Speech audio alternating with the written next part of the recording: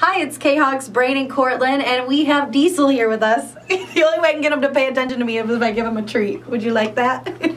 This is Diesel. He's with Last Hope Animal Rescue, and he is just the cutest little munchkin. Look at that face. I wish Brain was here so they could see his little R2-D2 sweatshirt. He would love it.